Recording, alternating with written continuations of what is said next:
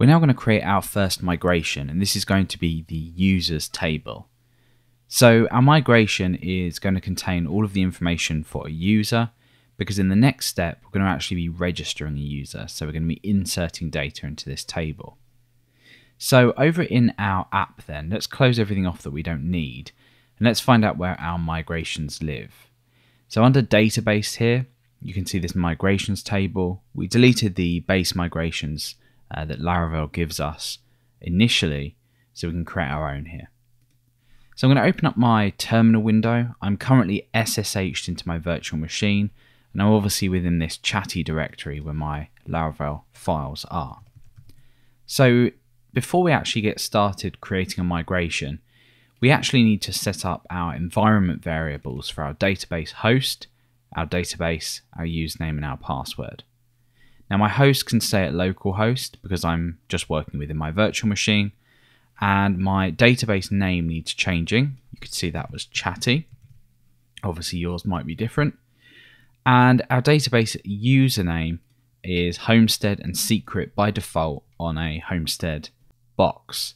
So you may need to change this if you're not using homestead, but otherwise you can keep these as they are.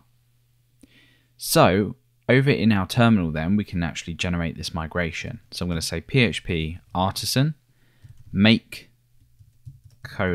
:migration, and then I'm going to give the migration name. So I'm just going to call this create users table.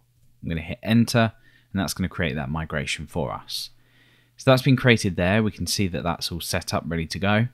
So if you don't know what migration is, when we run this, this will create our database table in up, and then down is the kind of rollback state or the reverse of the migration. So in that case, it would delete our database.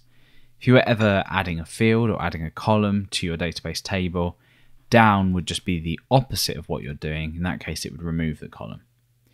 So what we're going to do is use Laravel Schema Builder, and we're going to create a table called users. And then we have a callback just here.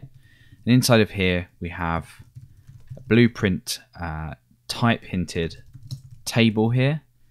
And we're going to say table increments to start us off with an ID.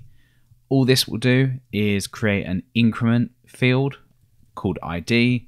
And you may have seen this before when you set up a database table. So next, we're going to say table string, and that's going to be an email. By the way, I'm not going to be creating relationships between the tables at the moment, but you can go ahead and do that if you really want to. So the email field is just a string. The username is also a string. We also have a password here. And we're going to create the first and last name here, but with an addition. And that is going to be that these are nullable. So they'll be nullable fields. We don't require a user to have a first name and a last name. We just require them to have a username, password, email, etc. So this is going to be the last name. We also have, remember, the location of the user. So we saw that in the first video when we updated our profile. Again, that's going to be nullable too. And we also want a remember token. That's going to handle the remember me functionality when we sign in. And we also want the created at and updated at fields that Laravel's models work with. So we're going to say table timestamps.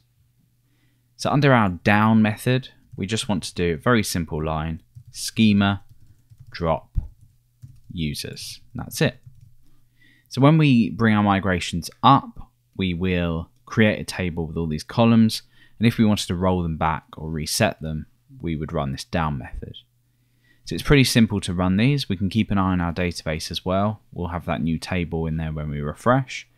So let's run our migration. So it's PHP artisan migrate, simple as that. And that's going to go ahead and create our migration for us. So it's also created a migrations table which just keeps track of our migrations.